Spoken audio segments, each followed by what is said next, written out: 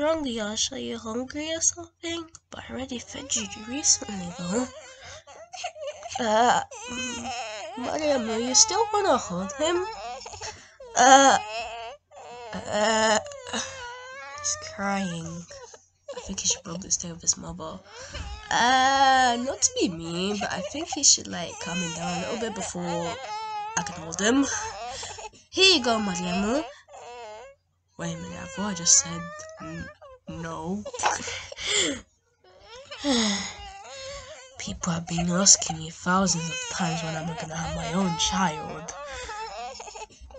So much to the point where I don't feel nervous carrying children, my own babies anymore. Well, this baby that I'm holding right now is actually missing for 4 days now. People have been searching for him.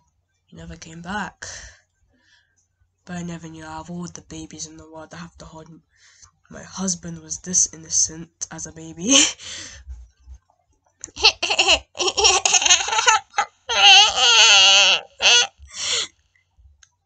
Seems like he likes you. He stopped crying. Wait, what? When? Why do I feel like this baby's attachment to me isn't normal?